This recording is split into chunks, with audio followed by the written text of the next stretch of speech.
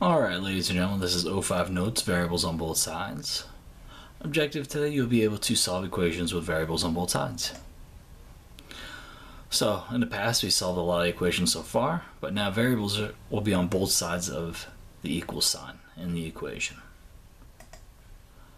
We're still going to use the inverse operations that we've been using to isolate this variable, meaning the opposite of addition is subtraction, the opposite of subtraction is addition, the opposite of multiplication is division, and the opposite of division is multiplication.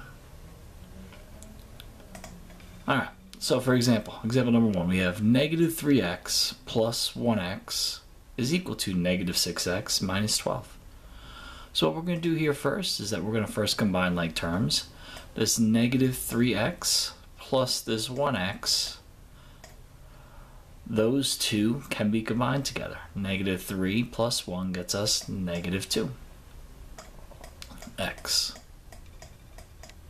Then on the other side we have negative 6x minus 12. Now to move an entire term from one side of the equal sign to the other, in this case we're going to do the opposite. So negative 6x,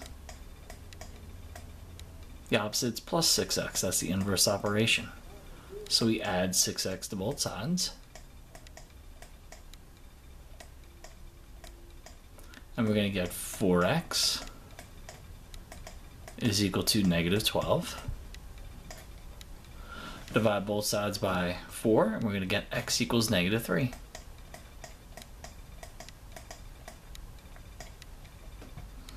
And that's how you solve for x. Here's all the steps once again, and then I wrote out in words all the steps there.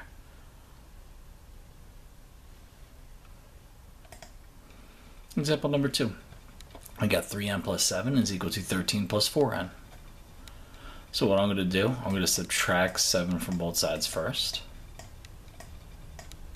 So we have 3n on the left side. 13 minus 7 gets us 6. The reason why I put that minus 7 underneath the 13 because those are like terms. They can be combined. And I carry down my plus 4n. The next step is I'm going to subtract 4n from both sides. So 3 minus 4 gets us negative 1. N is equal to 6. We then divide both sides by negative 1. So we get n equals negative 6.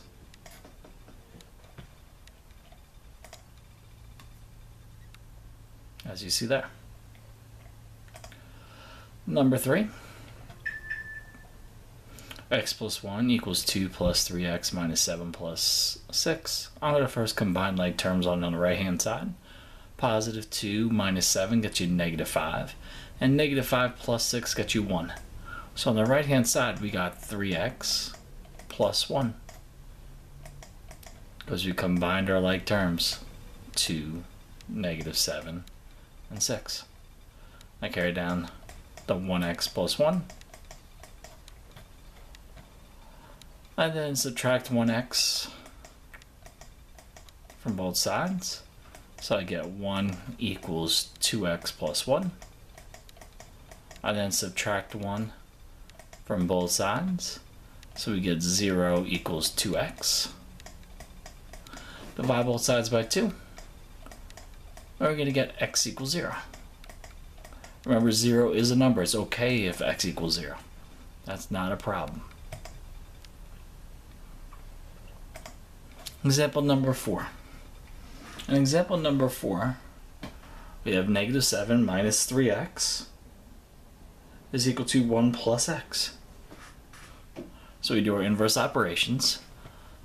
I'm going to move this negative 3x to the other side of the equal sign, and I do that by doing the inverse, the opposite. So the opposite of minus 3x is plus 3x.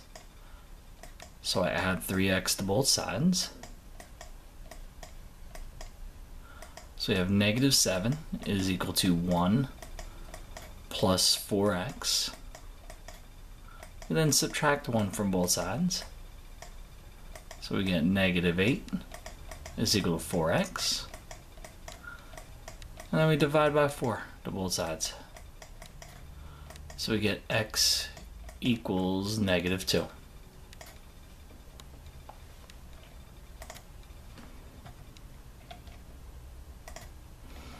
Here's example number 5. I'm going to move this -1x to the other side. So I'm going to add 1x.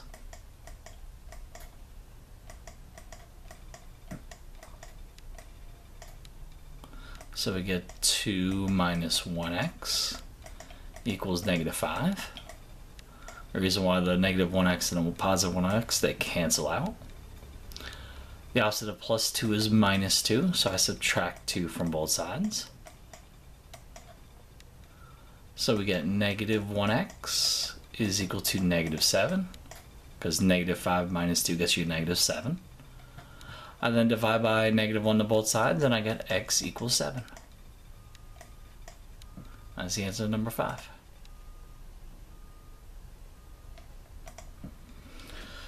Example number 6.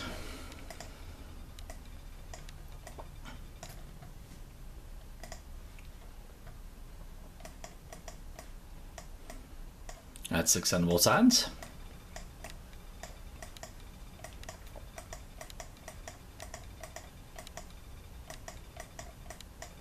-2n plus 6n gets you a positive 4n.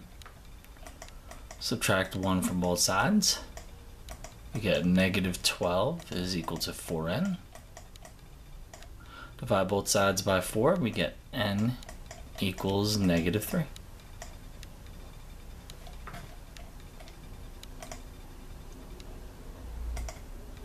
Number 7. I'm going to move this -2a's to the other side, so it's all positive because I like working on positive numbers. So I add 2a. So I get 3a plus 5 is equal to -10 because the positive 2n and -2a, they cancel out. I subtract 5 from both sides. And we get 3a is equal to -15. Divide both sides by 3 and you get x, or not x, a is equal to -5.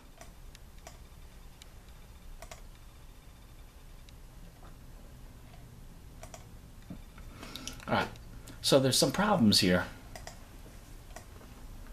that might have no solution or many solutions.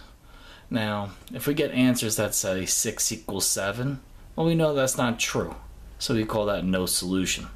When two numbers that we know are not equal to each other, but in our equation they come out to be equal to each other, then we write no solutions. If the same number or the same set of terms is on the left side of the equal sign as it is on the right, meaning they're matching on both sides, that's considered to be many solutions, or all real numbers. Let's do a couple examples of those. So example number 8 here. I have 8 plus 8r minus 2. What I'm going to first do, I'm going to add 2 to both sides. So add 2 here and add 2 here. And what that does, that eliminates those two. So we have 8 plus 8r equals 8r. I then subtract 8r from both sides. And we're going to get 8 equals 0. Now, does 8 equal 0? Nah, that doesn't work. So in this case, this is going to be no solutions.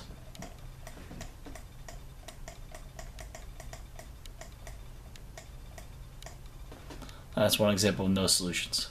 When a number equals another number, when you know that's not true. 8 does not equal 0. Let's try number 9 here. So we add 2a to both sides. Those cancel out and they cancel out. So we have 1 equals 7. Now we know 1 equals 7, that's not possible. So we write no solutions.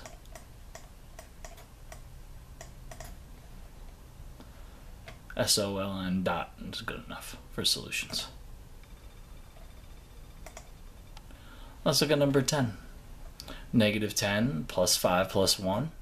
Well, those numbers added together got us negative 4, so we have v minus 4 is equal to v minus 4. Now you see that the left-hand side is exactly the same as it is on the right-hand side. So that means it's all real numbers, or there's many